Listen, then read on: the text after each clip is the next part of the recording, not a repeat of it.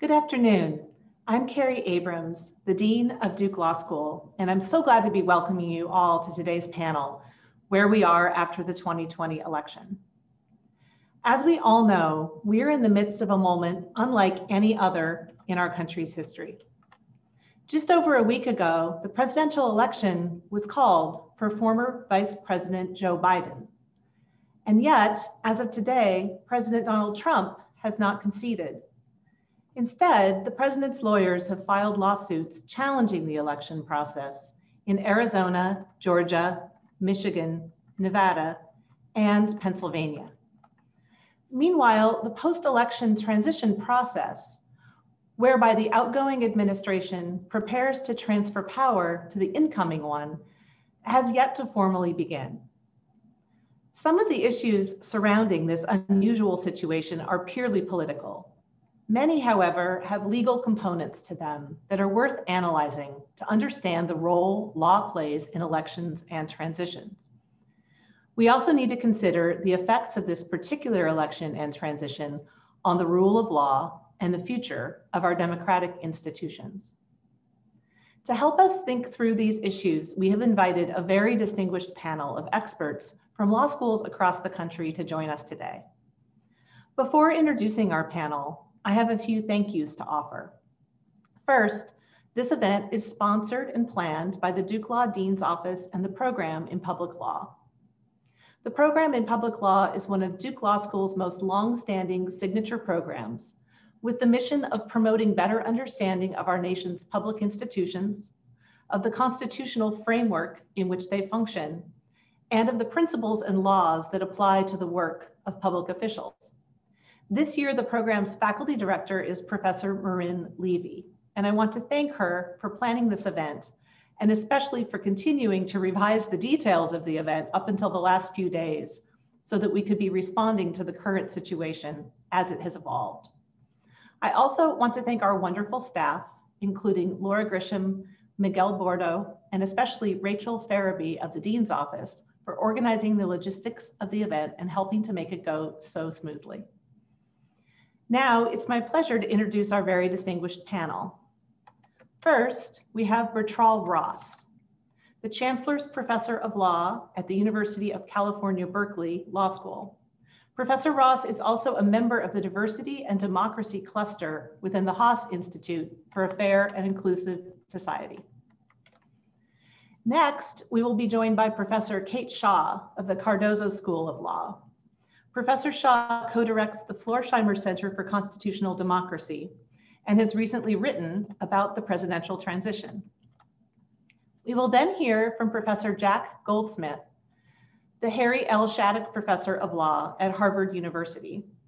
Professor Goldsmith is also the author, along with Bob Bauer, of After Trump, Reconstructing the Presidency, just released this fall. Finally, we are joined by Mila Versteeg, Professor of Law at the University of Virginia.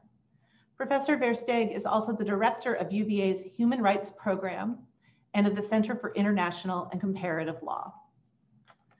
This panel discussion will be moderated by our own Guy Charles, the Edward and Ellen Schwarzman Professor of Law and Director of the Duke Law Center on Law, Race, and Politics. I want to thank you all for participating in today's event. With that, Professor Charles, I will hand things over to you. Thank you, Dean Abrams. It's my pleasure to welcome this distinguished group of scholars to Duke Law School virtually and to have them share with us their expertise on how to think about this current electoral moment in which we find ourselves. Each of them will take 5 to 10 minutes and present their perspective and their views. We're going to start with Professor Ross, then followed by Professor Shaw, and then Professor Goldsmith, and then Professor Versteeg. And then after they've presented their perspectives and their views for a few minutes, then we will take the time and spend the last 10 to 15 minutes taking questions, and we'll end promptly at 1:25. If you have any questions, please feel free to put it in the chat, and I'll do my best to pass it on to the panelists. So without further ado, let me now turn things over to Professor Ross. Thank you, Professor Charles, and thank you, Dean Abrams and Professor Levy for having me here, or at least having me here virtually, and to my co-panelists for allowing me to participate with you. So, this election has been a roller coaster ride for a person who hates roller coaster. It's endless and it's not particularly fun. President Trump, previewing this anxious moment, said before the election that he would acknowledge defeat. He would only acknowledge defeat if the election was free and fair. Now, many, including myself, interpreted Trump as saying that he would not recognize an election as free and fair unless he won. And President Trump lost. And what has followed is the president's challenge to the legitimacy of the election. And this challenge comes despite the extraordinary success of this election. This election was run during a pandemic that has killed thousands and thousands of Americans.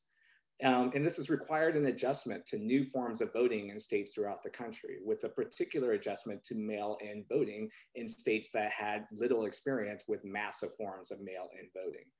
And in many states, these adjustments did not go particularly well in the primaries. And yet the states managed to pull it off in the general election. Now, despite some efforts at voter suppression that should not be forgotten, turnout numbers were the highest since the beginning of the 20th century. And there were very few reports of problems with mail-in balloting, early voting, or election day voting. This is truly remarkable to pull off such a successful election in the pandemic. Yet this presidential election will still end up being the most litigated presidential election in history, at least in terms of the number of lawsuits filed. And the litigation barrage started before the election when the Trump campaign and Republicans challenged state executive orders and federal and state court rulings, loosening the deadline for receipt of ballots because of challenges arising from the pandemic and the mail slowdown at the United States Postal Service. The orders and rulings in Minnesota, Pennsylvania, and North Carolina mandating the counting of ballots are postmarked by election day, and that were received within a certain numbers of days after the election. These rules were challenged, and the 8th Circuit Court of Appeals overturned the federal court ruling that provided for this change in Minnesota. But these changes were permitted in Pennsylvania and North Carolina, with the Pennsylvania adjustment reaching the Supreme Court, with the divided court rejecting a stay and upholding the Pennsylvania Supreme Court's permitting the adjustment and allowance for ballots to be received that were postmarked by election day and that were postmarked by election day. Now, during the election, the litigation focus shifted to the transparency of the ballot counting process. It is during this litigation that we started to see a divergence that my election law colleague, Jessica Levinson, has described between what Republicans in the Trump campaigns were filing in court and what they were saying in public. And what they were filing in court were small bore complaints that a pizza box in a particular corner of a ballot counting facility blocked observers' views from the counting process. Which was the pizza box. The purpose of the pizza box was to prevent the illegal photographing of ballot counters and ballots. And in some Pennsylvania facilities, observers were required to stand further away than they wanted for health and safety reasons.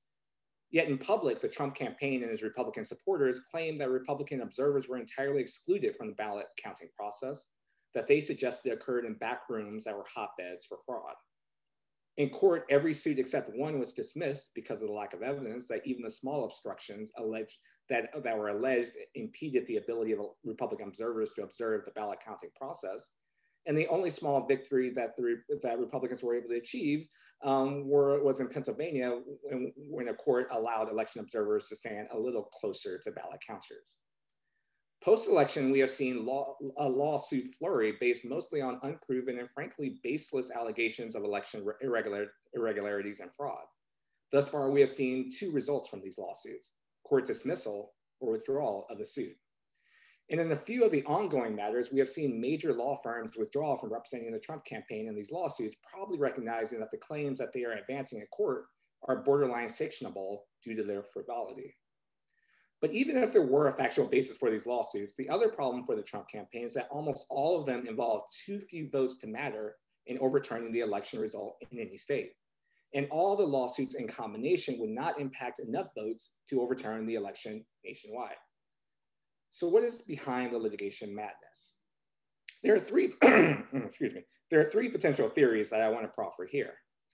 One theory is that the Trump campaign is trying to do is flood the courts with doo-doo lawsuits to delay state election certification. If states are unable to certify their election results by December 8th, then the state legislature can declare a failed election, and then under the Federal Electoral Count Act, appoint whatever slate of electors they choose. Michigan, Wisconsin, Pennsylvania, Georgia, and Arizona all have Republican-controlled legislatures. And if a combination of states representing at least 37 electoral college votes go along with this gambit, then President Trump will have successfully stolen the election. I think that this is highly, highly improbable, as I do believe that most Americans and most Republicans have too much respect for the will of the people to blatantly destroy our democracy in such a way. Or if that optimism is misplaced, I think that Republicans understand the huge ramifications of such a decision for them in the institutions they represent, and would shy away from it for that reason.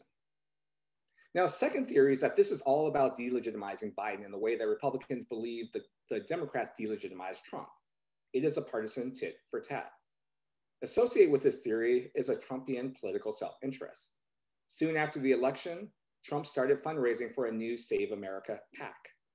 In the minds of Trump, it appears, the notion that America needs saving requires that there be what Trump referred to in the 2016 inaugural address, American carnage. And a path to securing American carnage is to obstruct and sabotage the future Biden campaign so that Trump or his chosen successor can return to power in 2024. If successful, this strategy will mark the end of hope for functional democracy in the federal government. A third theory is that this is just about stroking Trump's ego and raising the cost for civilly and criminally prosecuting him after the election. I don't believe that Biden will ever make any sort of deal with Trump to not pursue federal investigations of Trump.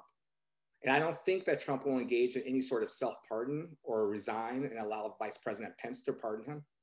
But of course, I could be wrong. What I think is the more likely strategy is that in the face of doubts from some Americans about whether Biden is legitimately in the White House and Trump legitimately lost the election, it would be politically costly to investigate and prosecute a former contestant to an election, even if those investigations and prosecutions are entirely proper. Now, these are theories behind sort of the litigation madness. It's hard to make sense of litigation on its own because the lawsuits are so weak and lack factual or legal basis to them. But there are possibilities for this litigation strategy that could secure benefits for President Trump and potentially Republicans in the future. So we'll see where these go. But let me, for now, just pass the mic over to Professor Shaw.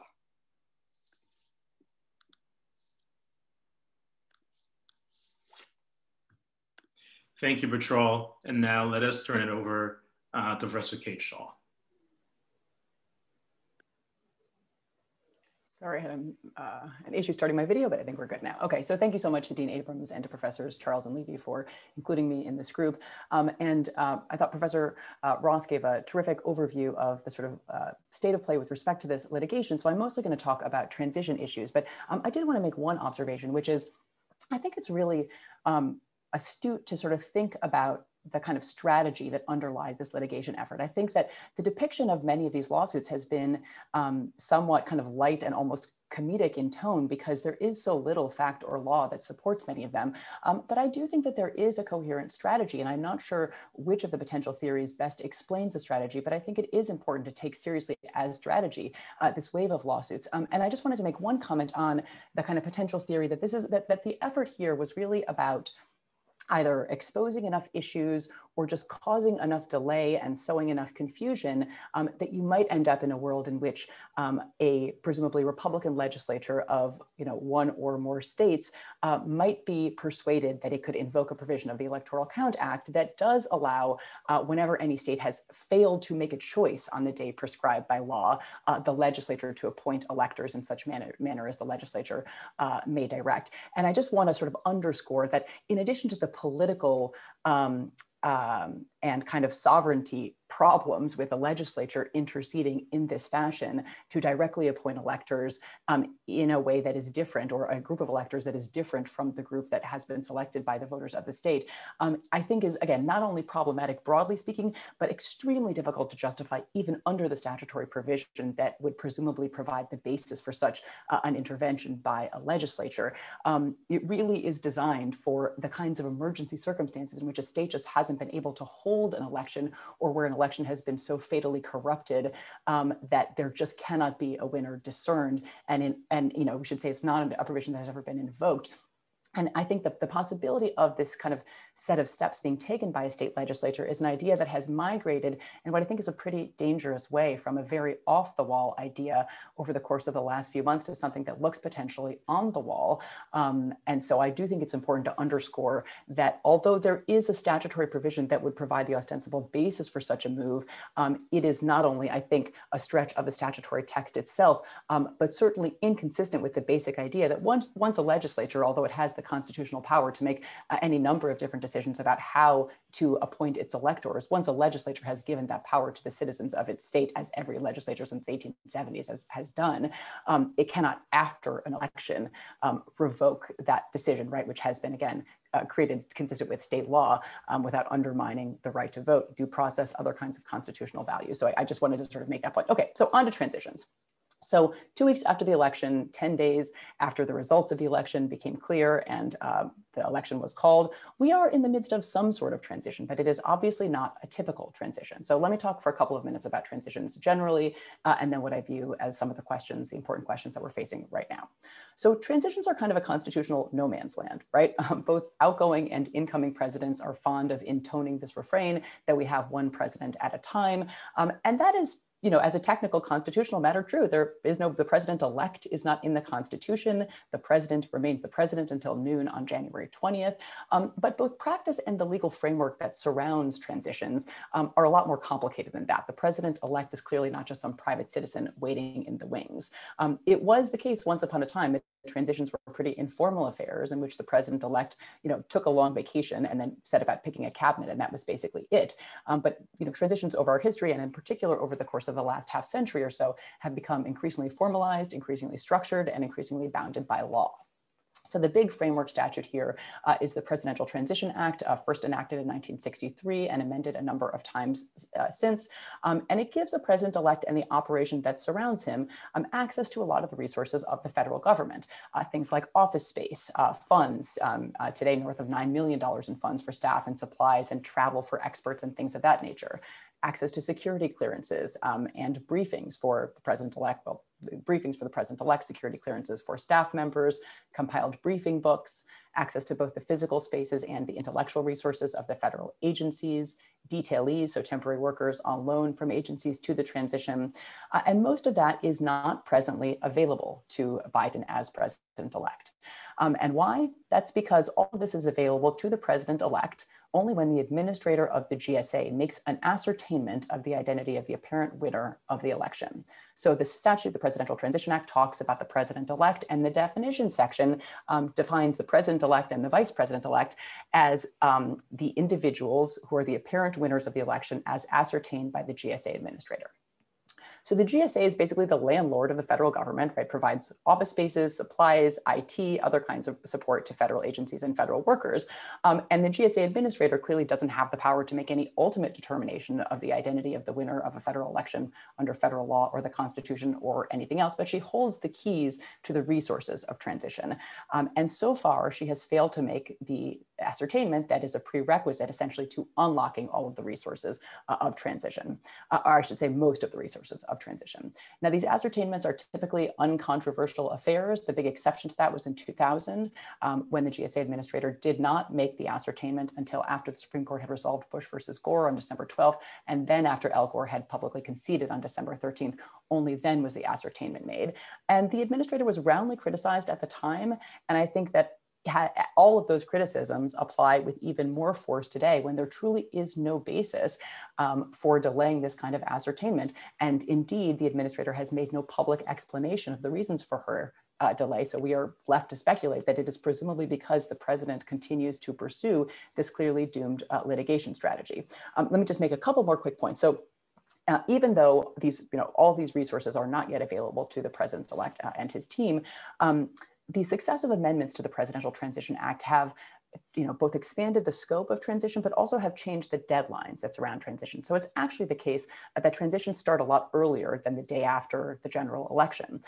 So indeed, after there is when there's not an incumbent running, when there are two major party candidates, following the conventions, actually kind of a phase of transition is kicked into gear, and office spaces become available.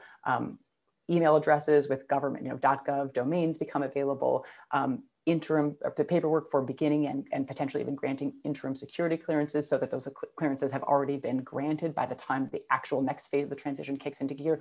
So all of that is actually underway. There's a memorandum of understanding that was signed between Biden and the GSA on September 1st that is supposed to expire either when there's an apparent winner of the election or until such date as the ascertainment has been made. So that MOU that, again, provides some of these resources to the Biden team remains in effect even with this delay in the formal ascertainment. But I should say that the delay does not mean there is no actual transition underway, like not at all.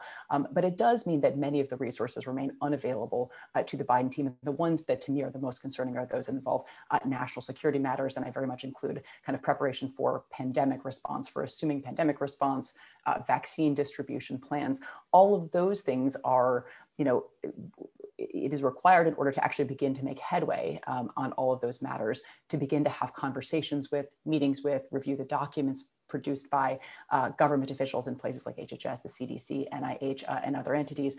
I think there actually is some gray in the law regarding whether those meetings could begin even prior to this ascertainment, but there has been reporting that there have been directives issued inside government to not begin to undertake such meetings and exchanges until the ascertainment has been made. And if that is true, then none of that is happening. And I think that is deeply concerning, again, both from the perspective of the pandemic and kind of national security more broadly. So I'll stop there and I'll look forward to the discussion and Q&A. Thank you.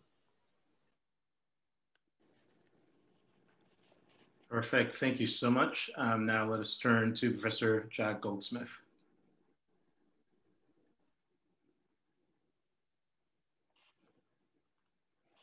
Hello. Can you hear me? We can hear you. Thank you. So thanks very much for inviting me today. I'm very grateful to be here and be asked to be here. I'm going to talk a little bit about what I think is going on in transition, and I agree largely with the speakers that came before me. Let me start off by agreeing with Professor Ross about how extremely successful this election was. I think this is vitally important to understand. There were historic problems, potential problems in this election, and it was hugely successful by almost any measure. And one element of fear that Professor Ross didn't mention was foreign disinformation or foreign interference, which by all accounts seems not to have occurred. So in this moment of anxiety, I think we should, and at a time when there's a worry about the institutions of our constitutional democracy working, I think in the face of these extraordinary difficulties, the election was remarkably successful. So what is President Trump up to? I mean, what he's doing now basically is what he's done for 4 years. His actions in making claims about false claims, mendacious claims about fraud in the election and that he won and the like, they don't violate any law as far as I can tell. And mostly what Trump's greatest abuses as president were not law violations. They were doing things like this that were attacking institutions, undermining institutions. Why does he do it is one of the great puzzles of the last 4 years. But among other reasons that he does it is because he is relentlessly focused, obviously, on his personal interests and I think also his interests both in discrediting the Biden administration before it comes in and in setting himself up for whatever he plans to do after the election, whether that means if he's trying to secure his base, trying to raise money, trying to make it harder for the Biden administration to investigate and prosecute him. I don't know, but it is terribly dangerous. To my mind, there's been lots of claims about constitutional crises and the like for the last 4 years, which I thought were somewhat overblown. And I don't think we're in a constitutional crisis at all right now. But I do think what President Trump is doing now may be the worst thing he's done. It goes to the absolute heart of our constitutional democracy. He clearly lost the election. My view is that he's allowed to play out these lawsuits, which don't seem to be going anywhere. And it seems to me, I'm not an election law expert like other people on this panel, but it seems to me that if we step back just a bit, that as Professor Ross, things seem to be on track for Joe Biden being president on January 20th. So I do worry a little bit more, I think, about some of the problems that can arise during the transition, in addition to Trump undermining confidence in the election and undermining confidence in the Biden administration for a big chunk of the country, which is no small thing at all. I think that this is the most dangerous period because Trump has even less to lose now in the next 6 or 8 weeks, and lots of presidential power, hard presidential power that he could exercise in various ways. So the things I worry about, I'm not sure I agree with Professor Ross. I'm more worried than Professor Ross about President Trump wielding the pardon power in very, very aggressive ways. I think it's more likely than not that he will issue a self-pardon. I don't know why he wouldn't. He said he wouldn't once about 2 years ago when he claimed to have the power, but it might bring him a legal advantage later, and it's the kind of thing he would do.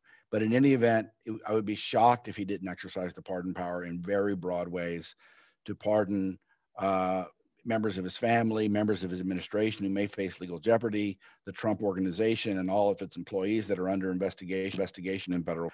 I think we're going to see massive abuses of the pardon power in the next 5 or 6 weeks. There's not much that can be done about these. The self-pardon of the president it's not clear whether that is allowed under Article 2. It's never been tried. Scholars are split on that. But when it comes to pardoning other officials or other people, the pardon power is enormously broad. Bob Bauer and I talk in our recent book about some reforms that Congress might be able to make after the election to the pardon power. Those wouldn't apply to and limit Trump. It's conceivable under current law, although I think it's a hard case to make. Well, I would just say there's a decent case to make under current law that the president cannot offer a pardon in exchange for obstruction of justice or in exchange for someone who may have withheld testimony. He cannot exercise the pardon power, arguably, in acceptance of a bribe. Other than that, though, presidents have enormous discretion under the pardon power. And this is the time during transitions when past presidents have done the most aggressive and controversial pardons. And I expect Trump to do that, probably much more so in ways we can't even imagine, not just for his circle, but in other ways for the shock value. Other things I worry about during the transition, and again, these are not about legality. These are things that the president has the power to do. By power, I mean both the legal power and the ability. So I worry very much that he will be more aggressive in trying to incite violence during this period. That's certainly a concern.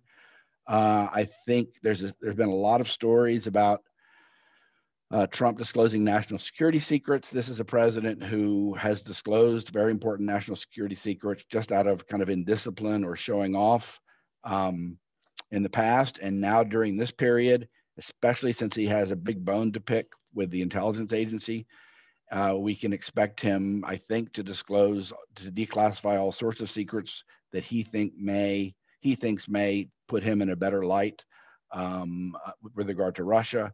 He may disclose classified secrets that may bring harm to China. We don't know, what he might do, but I expect that he will do what he's done before, except more aggressively, and use this waning power that he has in ways that are self-serving to himself and destructive of his enemies as he perceives it. I think that we should seriously worry about the president's emergency powers and war powers, which are very hard powers, very broad powers. There was a story, I think it was in this morning's paper, about how the president was asking for options about bombing Iran. This is the kind of thing I worry that Trump will try to do in the waning days of his presidency, since he can. I think there's also an effort, he's also, and people may differ their views on this, but he's trying to bring home the troops from Afghanistan and the Middle East, or at least seriously reduce those forces. Whether that's a good or bad thing, I think that's something that it appears he's going to try to do. He could use his emergency powers to try to ratchet up the pain on China even more in ways that might become dangerous. And finally, I think he can engage. He's already fired several people, senior officials, including the Secretary of Defense and the Defense Department, and manipulated ambiguities or gaps in the vacancies law, or shortcomings, I should say, in the vacancies law, to put his loyalists in those positions, especially in the undersecretary slots. It's not clear why Trump is doing that. Does this relate to intelligence disclosure? Does this relate to pulling back the troops? Does it relate to something more nefarious? It's not clear, but I expect to see many more firings during the interim period, and the placement of loyalists in those positions in the waning weeks. Not clear what that will lead to, but I do think it's worrisome. So I'm going to stop there. I mean, I've written this book about how to reform the presidency after Trump, but I think we're focused here on the transition. And I'll just underscore and say that I think this is the most dangerous period of the Trump presidency. Jack, I thank you for scaring the living daylights out of me. I appreciate it. I will now go crawl into my bunker for the moment. But I hope that Professor Mila Versteeg will provide some comfort. I'll try. First of all, thank you so much for having me here. It's obviously an honor. I should say I'm not an election law scholar, but I'm a comparativist, so I study other countries. And I wanted to basically take a step back and reflect on what if anything, other countries or the comparative experience have to tell about this particular moment that we're in. So it's by way of background, it's worth mentioning that ever since Trump came to power, comparativists have been particularly worried about Trump and some of the things he said and done. And the reason is that it's been fairly well documented that the way autocracy happens these days is autocrats, they don't come to power anymore through coup d'etats. No, they get elected. But once they're in power, they will start using the state apparatus to gradually undermine checks and balances and democratic institutions, often in the name of the people, right? So they will pack the courts or strip their jurisdiction. They will delegitimize the opposition and treat them as the mortal enemy, using the state apparatus to bully them if they can. They delegitimize or capture independent media, et cetera, et cetera. But importantly, these countries, they still kind of look like democracies. They hold elections. It just becomes a little bit harder to win these elections.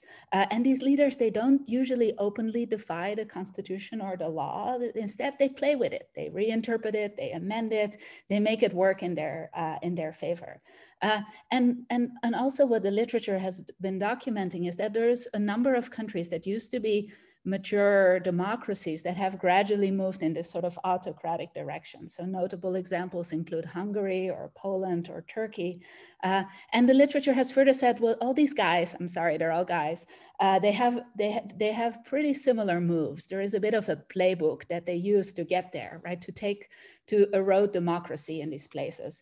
And many have worried that Trump would take the US down the same path. I've worried about this a lot. And clearly there is a lot of parallels we can draw between Donald Trump and Viktor Orban or Erdogan or the Law and Justice Party in Poland and so on. So what can these broad experiences tell us about this moment? So I have three observations I want to make. So first, so we've seen a lot of parallels in the last few weeks about Trump and authoritarian leaders. But I think there is a really big difference this time around, which is that successful autocrats don't actually lose elections. So what these leaders do is they hold elections, but they make sure in advance that the deck is stacked against the opposition, right? So they control the media narrative, they bully their opponents. In essence, they make sure they don't lose. And once they lose, they typically do leave office, right? So they try to rig the system, but ultimately commit to playing by the rules of the game, especially since they've worked so hard to make those rules work in their own favor. And this is a big difference because Trump clearly lost the elections. And I think this difference is important, right? So autocrats who follow the playbook, they may get accused of rigging the elections, or observers may say they weren't truly free or fair, but the major news outlets in charge or the major news outlets will not first announce that they lost the election, or those in charge of monitoring the election will not first announce that they lost. The announcement will be that they won, and then there'll be questions. So I think whatever Trump is doing now, it is not the authoritarian playbook that we've seen in other countries where democracy has eroded. So then second observation. So what would it take, you know, hypothetically, for Trump to actually stay in office right now and not leave?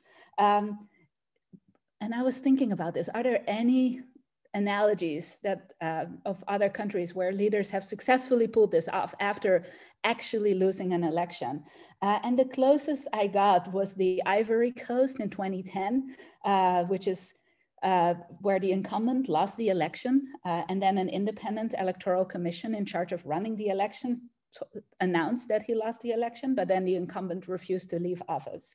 And two things happened. So first, the army, at least initially, supported the incumbent, which led to a civil war and ultimately military intervention by an international coalition. And second, the Constitutional Court actually ended up supporting the incumbent's claim. So here they had an independent electoral commission, which is a different, interesting discussion that comparativists are having right now. Many countries have independent electoral commissions that monitor elections, even in federal systems. And the US doesn't have such a single body. But in any case, here the Electoral Commission said the president lost, and then the Constitutional Court stepped in and said, oh, actually, the Electoral Commission decision missed the deadline, and then the decision, the Constitutional Court decision was highly problematic, but they said something like some votes in some regions weren't counted properly, or these regions didn't count. Long story short, the incumbent won the election after all. And I think what this example shows, and it's kind of crazy that I have to resort to Ivory Coast examples because it's not exactly consolidated democracy, is probably two elements would have to be present for something like this to happen, right? First, a highly politicized army that is willing to put their loyalty to the leader ahead of their oath to the Constitution or something like that. And armies are also very interesting. They have long been seen as potentially threats to democracy, but there is this recent literature that shows they can really play an important role in maintaining and restoring democracy if it comes to it. But okay, so that would be number one. And then two, a highly politicized judiciary that is willing to take a stance, partisan stance, and overturn election results, basically. So that it looks like maybe the elections were won after all, because I think that's what you would need. The only way to potentially play this is to argue that you won after all. You can't stay if you clearly lost, but you could maybe make the case that after all, you did win. And in some countries, courts may be willing to do that for you, right? Some courts are regime helpers and they do that. Of course, I guess you would all agree with me that both of these are highly unlikely in the United States. We have a professional military that's unlikely to throw support behind the president who lost the election. I'd like to think courts are sufficiently independent, so that wouldn't happen. I mean, I guess the only potential wrinkle here is the scheme that Bertrall Ross, Professor Ross outlined at the beginning, where states could appoint their own electors or something like that, which is playing extreme constitutional hardball, if you want, but it seems all very unlikely. Okay, so third and last observation, and I'll end with that. Having said all that, I think Trump can still do an enormous amount of damage to constitutional democracy with his claims, just the very claims that the election was rigged. So there is this very fascinating literature on the rise of populist or national populist, right-wing national populist movement, whatever you want to call them exactly, and their link to conspiracy theories. So documented, and there's many examples of how these movements really thrive on conspiracy theories. So the work of Anne Applebaum or Timothy Snyder, amongst others, has documented this. So for example, after World War I, Nazi politicians in Germany said they lost the war because of leftists and Jews, not because they actually just lost, which was the case. There was no real evidence to back this up, but this became a thing, and it started leading a life on its own. Or in Poland right now, where there is a really big right-wing nationalist movement, and they have this conspiracy theory about this plane crash that happened, whereby the former president and many politicians died. There's really no evidence to back up the claim that the president was assassinated, but yet many people believe it anyway. So the thing is about these conspiracy theories, they can be really powerful. They can really bolster these movements. And for those who believe in them, no real evidence is needed. And I think Trump really gets this. He's not trying to back up any of the claims he's making. He doesn't have to. But they can really help build and as I said, energize a movement. And I think that's maybe what Trump is doing. We already had some crazy stuff like Pizzagate and birderism, and now this claim that the election is rigged. I think it can energize his supporters going forward. So I guess that's what I'm most worried about. I mean, he will leave office, there's no other way, but Trumpism, or whatever you want to call it, will remain a force going forward. And I think these claims about rigged election, these conspiracy theories, these movements thrive on those kind of conspiracy theories, I think. And that's all I had to say. I don't know if that's positive or negative take on the events. Thank you, Mila. I really appreciate this. Okay, so let's bring back all of our panelists, and let's kick off with this question. We have about 10 minutes for questions. So if any of you have questions in the audience, please feel free to send them, but here are a couple. So let's kick off with this. On the one hand, one of the issues that we worried about at the very beginning was, at the very beginning of the election, was that our institutions would not perform well, in particular the courts, and the assumption that courts would be partisan and that judges would simply rule in favor of courts. And in fact, Trump himself said that he is appointing justices of the Supreme Court and that they will deliver the election to him. And then the other related assumption were that election administration officials would also behave in a partisan manner. That's one of the lessons, for example, that some took from the Bush v. Gore saga in 2000. What we've actually seen so far is that courts are behaving exactly as we would expect them to. They're asking for evidence, and when they're not seeing evidence, then they are throwing out claims that are not that have no basis in evidence. So it doesn't make a difference whether the lawsuit being filed in state or Fed court, whether it is a Republican appointed judge or a judge that was elected in state courts as in a partisan or nonpartisan way. None of those things matter. They're behaving as neutral arbiters. And we're also seeing the same thing with respect to election administration officials. In fact, we're even seeing some of it with respect to elected officials. For example, the leaders of the state legislature, Republican state legislature in Pennsylvania, taking off the table relatively early on the idea that they're going to appoint electors. So on the one hand, we could see that American institutions, the ones that we count on, that we were worried about at the beginning of this election, are behaving quite admirably, and that the institutions are standing up and performing their function. Now, on the other hand, we also worry, and especially from Jack and Mila's presentation, that there are soft spots in our processes in which there's room for a person, an undisciplined, narcissistic, perhaps autocratic person with these types of tendencies to really undermine our processes. Are there other ways in which our institutions can fight against these types of tendencies? And particularly for you as well, Mila, are there lessons from the comparative and international perspective of ways that institutions have fought back? Right, so we see how institutions, in this particular case, the courts and election administrators, have actually not bended. So do we have reason to believe that there's hope in this transition moment as well as in the post-election moment? What are the types of institutions that you may be counting upon or that you're worried about that may either fight back or maybe bend to the will of even an out-of-power autocrat? All right, so let me just do, I'll start with you, Kate, and I'll go to you, Jack, and Mila, and then Bertrall, you go last. Sure. Well, I want to give others a chance to weigh in. Let me just make a couple of observations. One, I do think that election administrators have performed remarkably and surprisingly well. So you see Secretary of State Raffensperger in Georgia, who has been remarkably strong in his resistance to what feel like partisan pressures to skew or modify the results of the ongoing Georgia audit, including through some pressure from Senator Lindsey Graham, just reported on yesterday. But it is just dumb luck, it seems to me, that we seem to have people of integrity and principle in these offices. And so one obvious and comparative point is that partisan election administration is, to most of the world, a ridiculous, ridiculous feature of American democracy, and that clearly nonpartisan should be running the show when it comes to elections.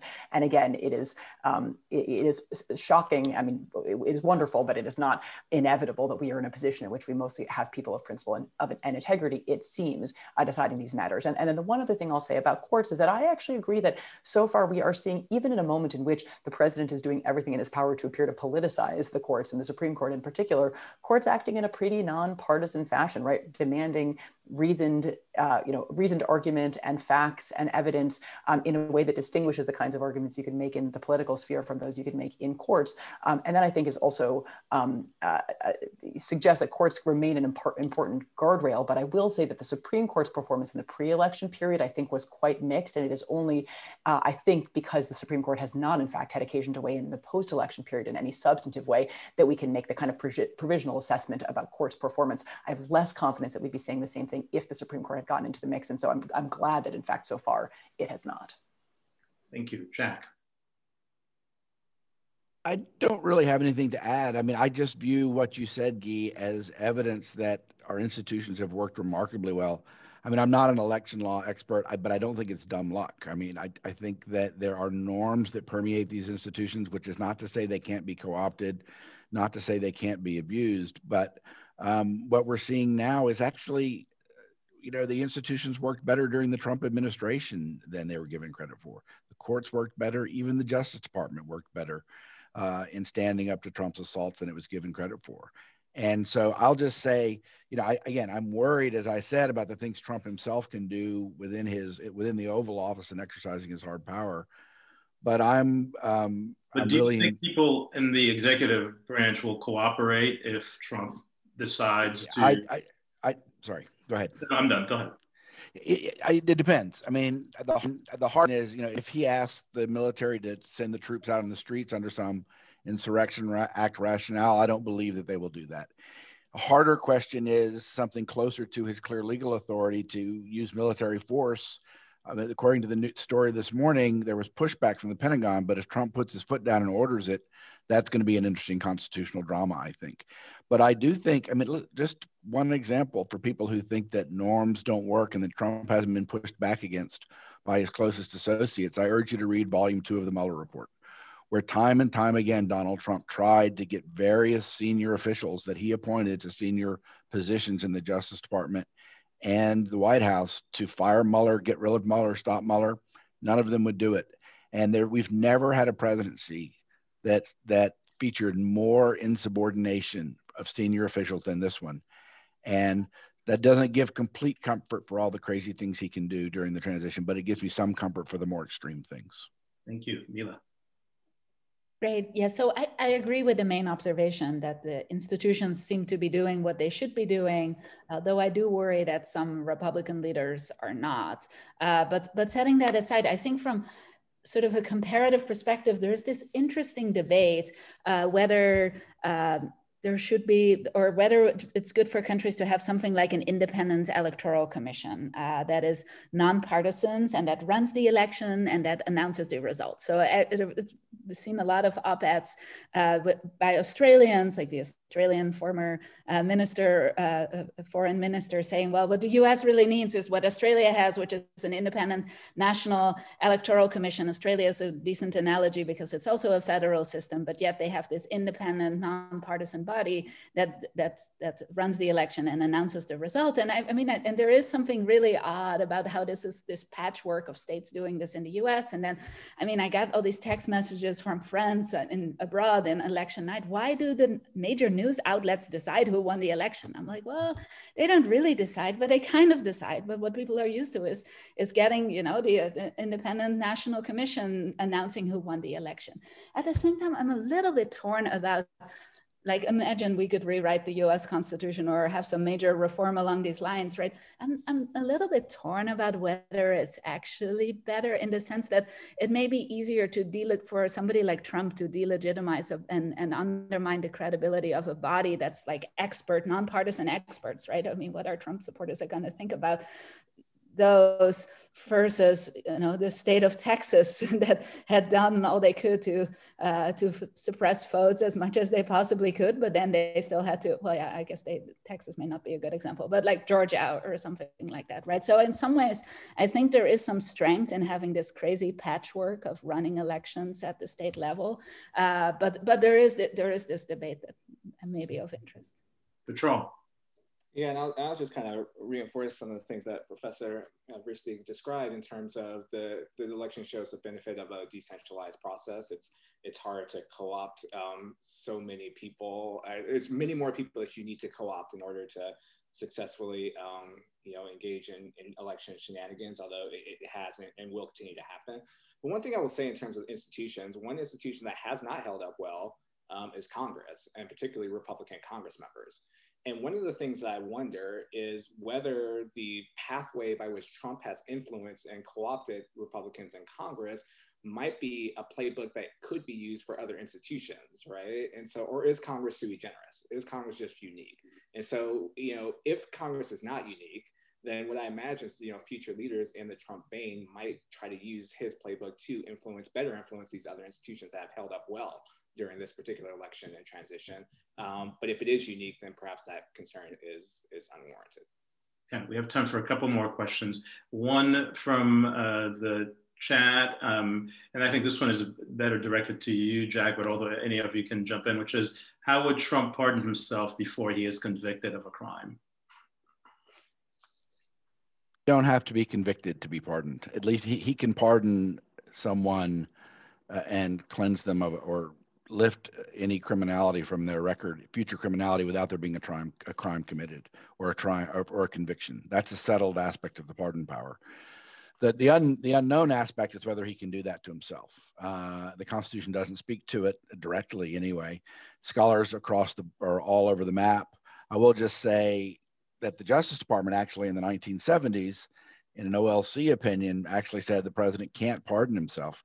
They provided no analysis. They just basically said that, this is a quote, "No man can be a judge in his own case." I'm not sure if that analysis is the right analysis, but you don't have to be convicted to be pardoned.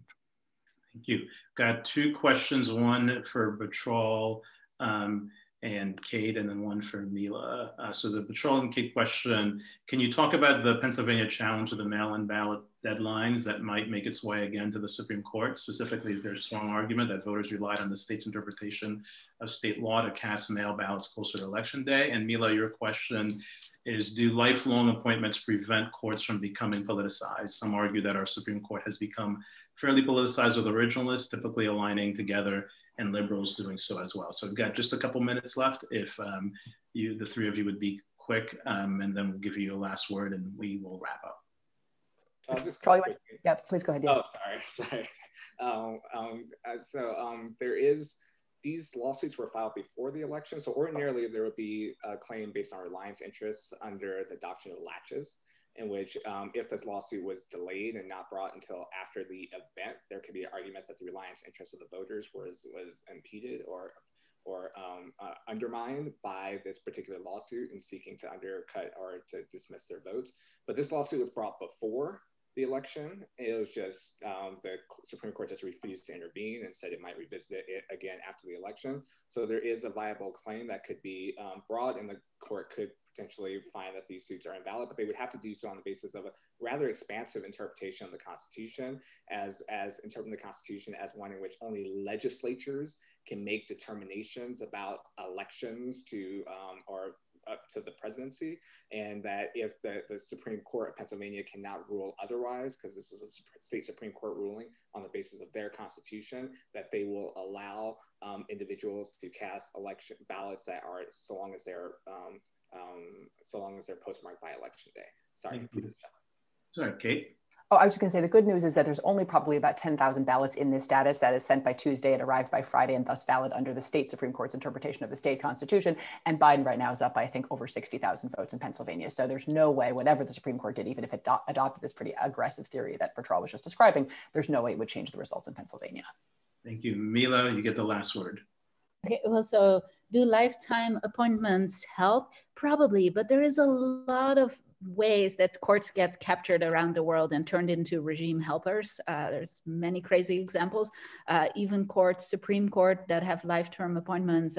Countries, I mean, leaders, they can intimidate justices. A move they made in Poland was to lower their retirement age so that a lot of them were forced to retire. There's threats of jurisdiction stripping. So yes, probably it can help, but there is also many moves that governments can make to undermine independence of courts and politicize them. It's a big discussion. I guess I don't have time to get into that. You know, this has been an amazing panel. We could talk to you all for hours, if not days. Thank you so much for taking the time to virtually join us here at Duke Law School. We so much appreciate having the benefit of your intelligence and your wisdom. Thank you to everybody else for joining us. I hope everyone has a peaceful and restful and wonderful day. Take good care, everybody. Thank you, Guy. Thanks, everybody. Thank you.